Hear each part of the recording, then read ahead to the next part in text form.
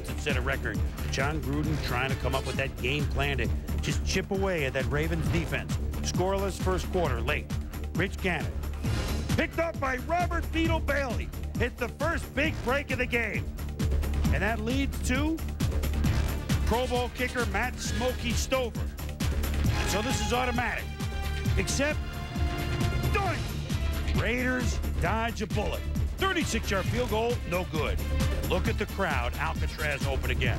Second quarter, Trent Dilfer, sacked by William Thomas. So this is going to be the first time in the game, Tom, early second quarter, that Oakland's going to get field position after this punt, because certainly, oh no, Marquez Pope plays the Matador defense. It's Dilfer to Shannon Sharp.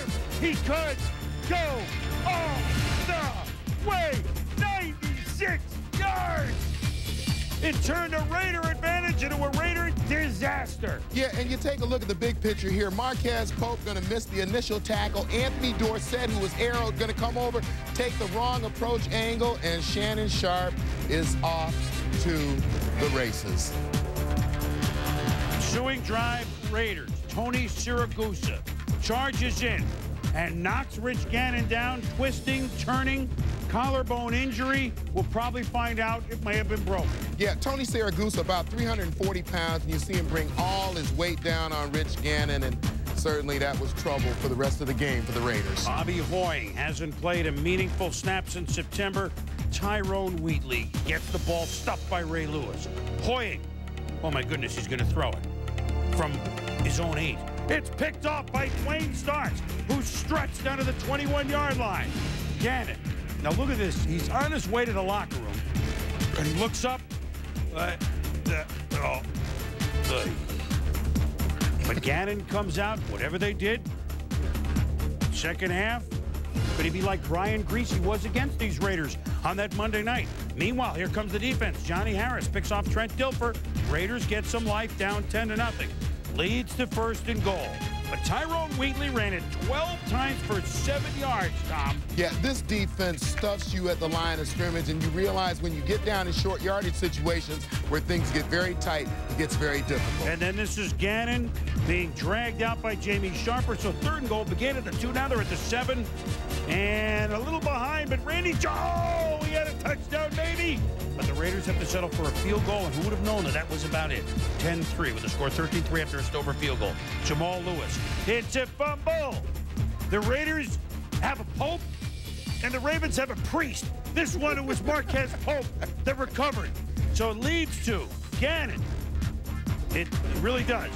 When it freezes this play for a moment, maybe a few moments, and he's going to go back to pass, and he's going to be, see, it's amazing the protection he got on that play. He's going to be picked off by Dwayne Starks, his second pick of the day. You could tell Gannon was not right. That was obvious. Return to the 49-yard line.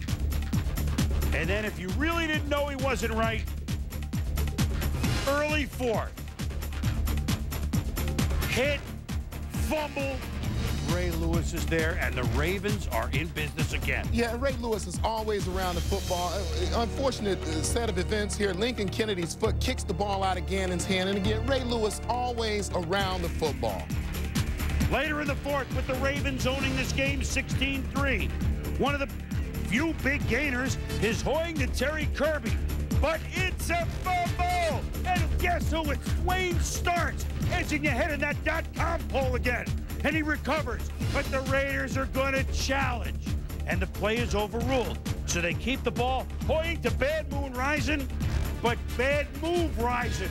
Penalty nullifying the touchdown. Yeah, and you're out in space, and you got the side judge looking for this, and right there you see the push off.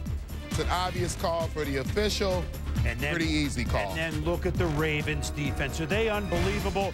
Jamie Sharper is right there at the 1 to end the threat, to end the game. The Ravens D, along with a little bit from Trent Dilfer.